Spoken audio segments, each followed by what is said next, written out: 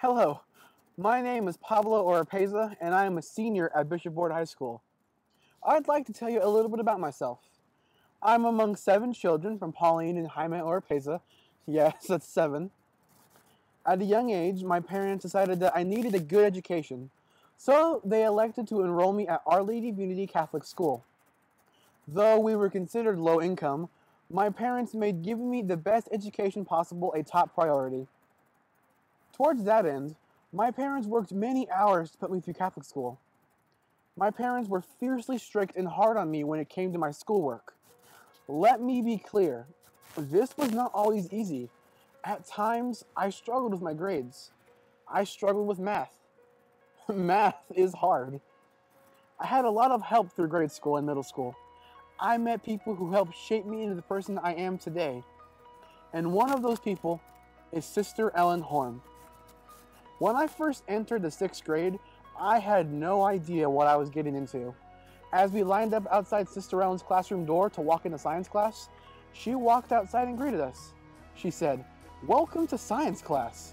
As you enter my room, please walk around the desks one time before you sit down in your seats." This was very odd. I mean, why can't I just go sit in my assigned seat? So we walked into the room, and of course, none of us listened. We all sat down in our seats without walking around the organized desks. She walks in with a pout on her face and says, "6th grade, get up, get out, and do it again." I tell you, we did this at least 7 times before we actually started class, because there were always 1 or 2 people who didn't follow Sister's directions. But this was Sister Ellen. In her class, she had strict rules that needed to be followed. For a long time, my 6th grade class was unruly, loud, and mostly unbehaved. But I can tell you, after 3 years with Sister Ellen, we were shaped into a well-behaved, well-mannered group who had dignity and honor and respect for everyone, especially Sister Ellen. You may think this woman was all business, who was hard and tough on her students. Well, she was those things, but Sister Ellen was also loving and caring. To Sister Ellen, teaching was more than a job, it was her life, and we were her children. I have no doubt in my mind that she loved us more than even herself. She would help us when we were down, congratulate us when we won, taught us humility in our triumphs, and scolded us when we misbehaved. She was like our second mother. I remember a time when I was scared about the prospect of high school and college. I remember a time when I was told that people of my kind don't go to college and don't receive a higher education. When I alluded to this while talking to Sister Ellen, she told me this: "Pablo, you are the only person that can shape your future. You are the only one who can tear down the barriers that keep you from doing the things that you truly want to achieve. Forget the statistics and the numbers, and especially the opinions. You can do anything you put your mind to."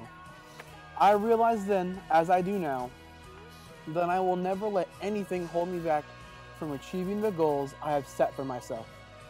When I began high school, I thought it was going to be tough and difficult.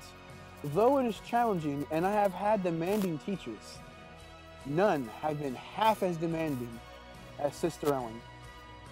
The lessons I learned from her taught me that I should never be afraid to do anything, to be involved, to get good grades, to go to college. But I could not dream of this if it were not for the gracious and generous donors of the Catholic Education Foundation.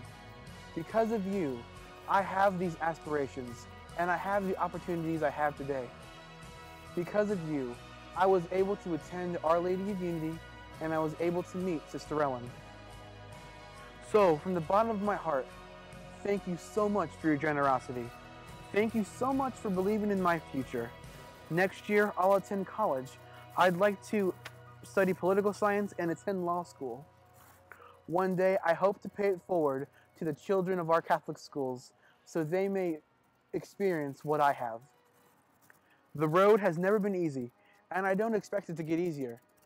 But so long as I have people who believe in me, I know that I can accomplish anything I set my mind to.